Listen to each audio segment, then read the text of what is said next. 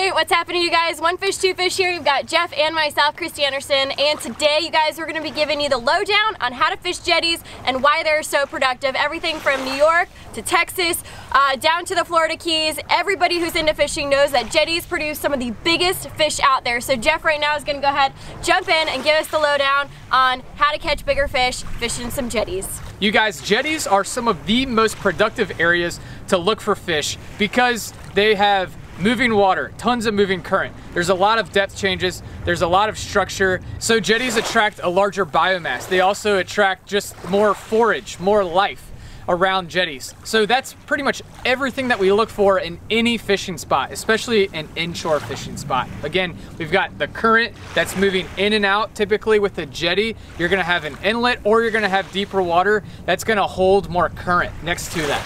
It's also gonna have these big rocks behind us are excellent ambush points for our predator fish. So you guys, this video is perfect no matter where you're at. If you're trying to catch snook, striped bass, tarpon, flounder, redfish, anything, that's what we're gonna break down today. All right, so let's talk about just the generalities of the species that we're gonna be targeting on jetties and kind of where they associate themselves to.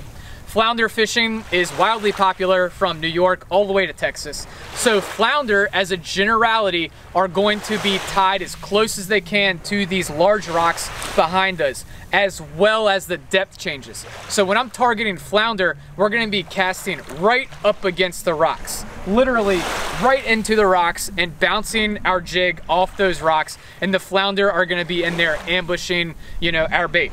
Also, we're gonna be looking for drop-offs that are not up against the jetty. That could be like where you have like a flat or like a shallow area next to this jetty, and then where the inlet is, where you have the main boat channel. Those are also areas that you wanna be looking for. So I'm gonna be making targeted casts right up against the rocks, and also where I have those drop-offs, and where I see at like the end of jetties, you're pretty much always gonna have flounder, because flounder are ambush predators. That's the only way that they feed, is they ambush their prey. So where you have a lot of fast moving water next to slack water, you're gonna have flounder. So as a generality, that's where you wanna target flounder when you're fishing a jetty. When you're fishing for snook love moving water. So as a generality, you're gonna be looking for where the current is the strongest and where you have the most structure. That's where you're gonna have snook as a generality. So Spanish mackerel are gonna like that cleaner, clearer ocean water, typically. So Spanish mackerel are typically gonna be at the mouth or the end of a jetty. That dirtier inlet water that meets that abrupt line, that you can literally see a line of that dirtier inlet water and the cleaner, clearer ocean water. Those Spanish mackerel are gonna be thick right near that line. So that's where you're gonna be casting gotcha plugs and everything and that sort of stuff, where you're gonna be targeting Spanish mackerel. So sharks and tarpon are pretty much gonna be normally at the end of jetties. Oh, I'm on. All right, yeah.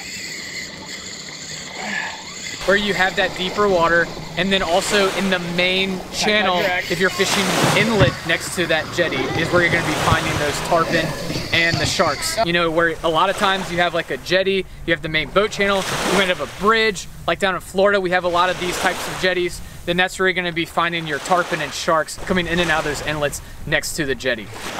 So redfish and sheepshead will typically be all up and down a jetty. Like even right here, right up along the beach, we'll typically have, redfish, snook, and then the sheepshead will be wherever there's the most structure. So if you see any large rocks that have barnacle growth, if you have poles, pilings, anything like that along a jetty, or just a larger rock, that's where you're gonna be targeting the sheepshead, because that's where they're gonna be hanging out. So those are all just kind of generalities and how you wanna be thinking about a jetty no matter where you're fishing, whether that's Montauk, New York, or you're down in Florida, South Carolina, or Texas. The speckled trout will also be up and down a jetty on the beach, as well as at the end of the jetty. However, speckled trout also do like that cleaner, clearer water as well. Redfish, snook, and even sometimes tarpon are the exceptions, as well as flounder, to fish that even if you have that dirtier runoff water, then the redfish, the snook, and you know, the tarpon will still be in that area. Wherever there's food and bait, that's where they're gonna be in.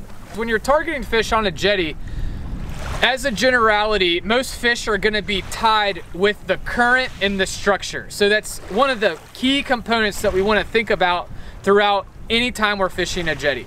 And that's kind of what makes fishing a jetty fun, but also really challenging, is that's where you're gonna catch the fish, is where there's gonna be a lot of current and a lot of structure. So you're pretty much gonna have to accept the fact that you're gonna get hung up a lot. You're gonna lose tackle.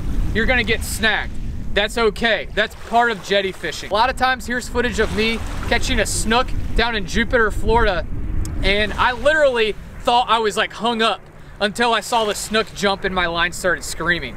So it's okay to get hung up fishing a jetty. That's just part of it. You just have to accept it. With the incoming and outgoing tide, especially on jetties that are right next to an inlet, typically you're gonna get clearer, cleaner water with an incoming tide, because that's the water that's gonna be coming from the ocean, bay, whatever. It's gonna be pushing in that cleaner water.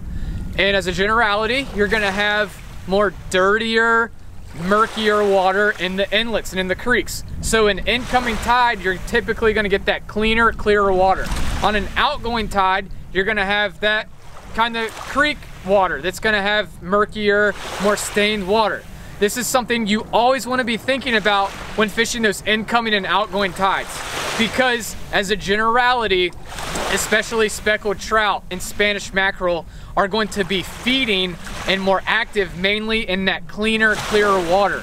So on an outgoing tide, especially with jetties that are near an inlet, you're gonna have a visible bowl where this like darker, muddier water is going to be meeting that cleaner, clearer ocean water, and it's gonna almost have like a bowl at the mouth of that jetty, at the end of the jetty, or at the mouth of the inlet. So those are areas that you also wanna target when fishing a jetty, is where you have like dirtier water next to cleaner, clearer water. Because what's gonna happen is these bait fish, the smaller fish, and all of the food, the biomass, is going to be getting all discombobulated in that moving water and that current and in that darker water. As soon as they come in the cleaner water, that's where our predator fish are gonna be waiting for their food to come into their territory where they can feed on them.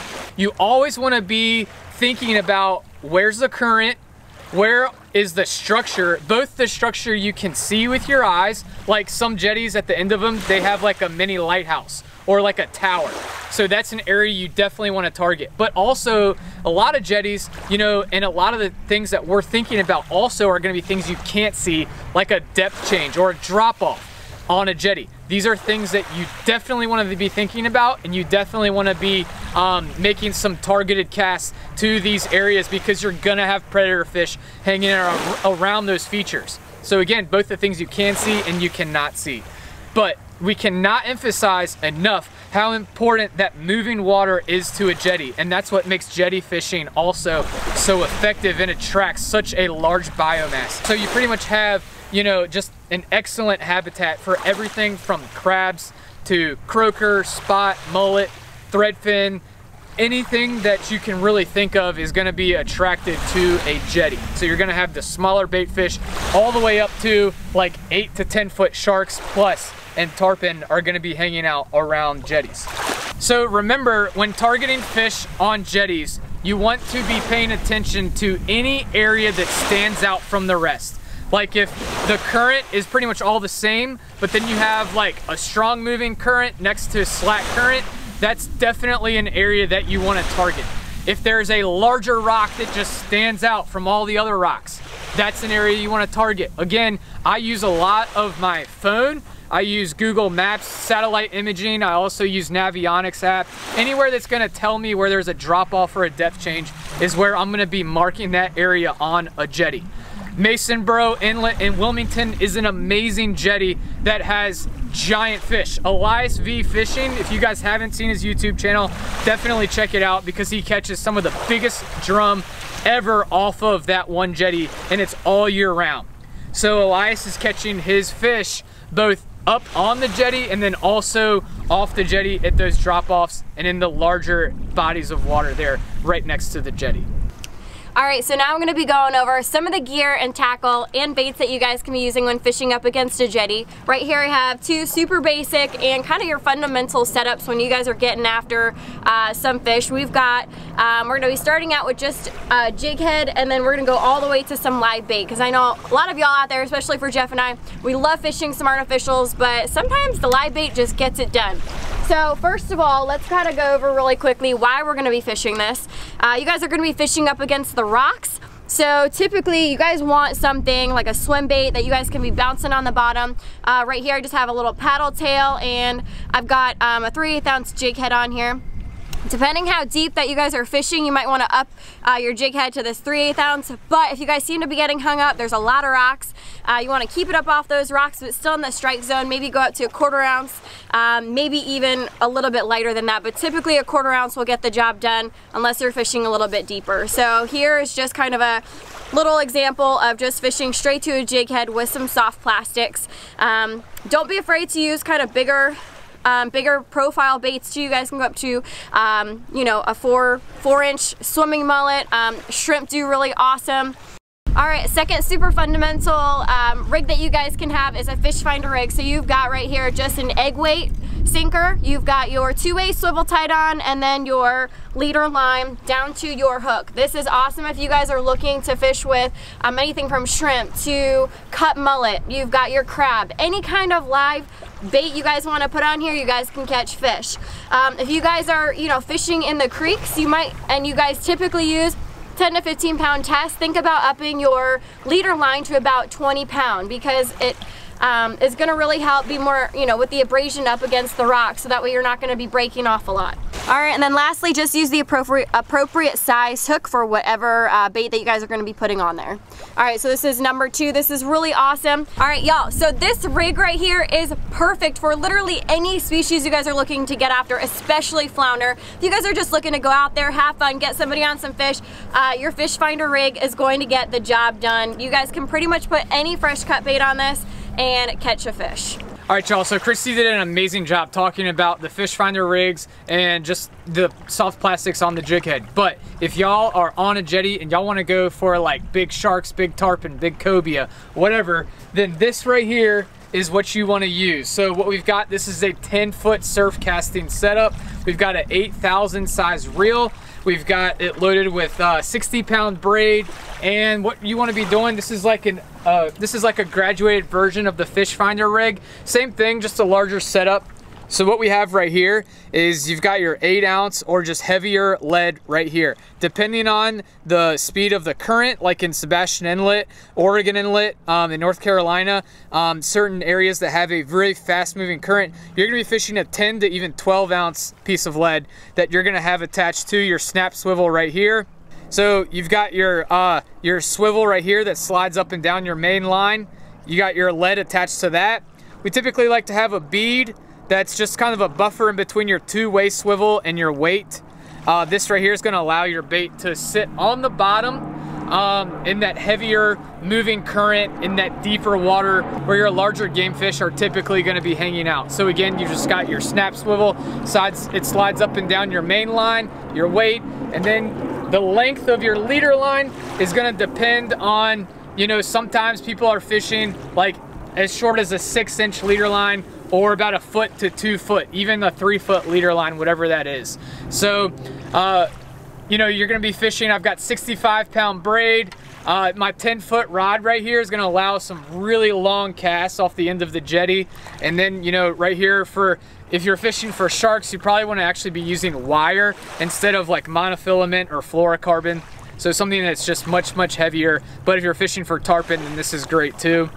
So I'd recommend at least 50-pound test for your leader line. And then as far as your hook, this is actually a really small hook as well. You're gonna have, this is a 7/0, but you know, either a 7/0, 8/0, 10, whatever it is. This is perfect for tarpon, because you can put your finger mullet on here, your blue runner, bluefish, whatever you're using for bait, you know, so that's just the basic setup right there for a graduated version of a fish finder rig. But a fish finder rig is probably the most popular rig that you're gonna be fishing with. If you got with a guide and they just wanna put you on fish, they're probably gonna be putting you on those fish finder rigs like the one Christy was showing you. So you can catch everything from flounder to redfish, snook, tarpon, whatever that is. But this right here, y'all, if you guys really wanna get on that giant fish off of a jetty, this is pretty much what you're gonna be using for that. So we like to fish popping cork, you know, near jetties, because what this allows us to do is, y'all, we have tons of popping cork videos on our YouTube channel,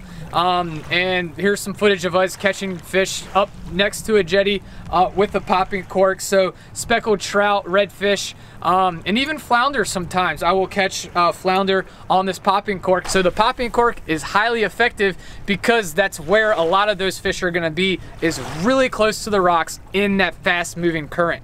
So I also like to fish a popping cork as well. Again, it does limit you a little bit because you're only fishing that top part of the water column. So popping cork, I always have one of these either on my kayak or on my boat when I'm going fishing jetties, just because you never know what you're gonna see. If you see like current and a big rock, you know, and you're getting hung up all the time, then a popping cork is also a great option as well. Here's some footage. This was actually kind of fun. Christy and I were catching these giant cobia that were literally like right off the end of this smaller jetty in Virginia Beach. So we were just catching Spanish mackerel. I think we caught some flounder that day too. And then luckily I had a bucktail tied on with this setup right here. So when we saw the cobia swimming by, we were able to cast this bucktail and catch those cobia. So I like to also have a bucktail just on the boat when I'm fishing jetties too sometimes. This right here, I've got, you know, just a 5000 series Florida Fishing Products reel, and then just a heavier, like 7-foot medium heavy action rod. And then I've got my 2-ounce bucktail right here. Some stuff that we don't have to show y'all, but it's also really effective fishing for jetties, is gotcha plugs. If you have Spanish mackerel and bluefish around your jetties, then you definitely want to have a gotcha plug. Here's some footage of Christy and I tearing up some Spanish mackerel on our jetties. So you definitely want to have a gotcha plug for, you know, casting that. And that's just going to be on your typical like trout rods or even redfish lighter action rods that you're going to be casting those to. So gotcha plugs. Spoons are very, very popular in Texas. I know that y'all love casting spoons off of your jetties in Texas, and you guys are casting those larger spoons and larger metals off the rocks, you know, using these larger setups like a 8000 series reel and just your 10-foot surf casting rods. So spoons and metals are also highly effective when fishing jetties. All right, y'all, so I wanted to show y'all just some other basics for fishing on jetties. Just out of my tackle box right here that you definitely want to have. And also, actually, if we can just show this real quick. So actually, you guys, this right here is just your standard bottom rig. And you've got just like your 2 small hooks on it. You guys can use this for fishing off of jetties too. So, you know, you don't want to cast this right up to the rocks, but you're typically going to be just casting this like off of the rocks. You can catch anything off of it. So a bottom rig will also work too. Bottom rig is also highly effective, not just off the beach, but also jetties as well.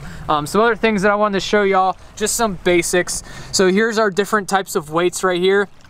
This right here is your egg weight that's gonna be used for your fish finder rig. You've got your hole in it that it can slide up and down your main line. And then you have like your pyramid sinker, that this is another variation of your weight that you can use for that larger kind of setup that, like we showed y'all, that you're gonna attach to your snap swivel. You wanna have some of these 2-way swivels right here for making your fish finder rigs. And also you can use these when you're just tying on your from your main line to your leader line as well. These are bait holder hooks. So you've got like your larger 7/0 hooks that, you know, you can put your larger bait on, larger cut bait when you're going after the sharks, tarpon, or cobia. At least the 7/0 is what you want to use. 8 to 10/0 is what most people use as well. And then you've got your smaller hooks right here. So this is like a 2/0. Okay, so these smaller hooks right here, this is what you're gonna use when you're fishing with live shrimp, cut pieces of crab, or just fresh cut bait. This is what you're gonna be using right here. So just some smaller bait holder hooks right there. So that right there is it, y'all. So that right there is everything y'all need to know about how to catch fish off of a jetty. I hope y'all enjoyed this tutorial. We got a lot more tutorials coming for y'all on our channel. Please, if you have not, help this channel out and give us a like, give us a subscribe. This is what we do full time. We don't make any money off of these videos. We don't charge. So if you guys could please just help out this channel and hit that subscribe button. All right, y'all, get up off your butt, go catch yourself some fish. Peace out.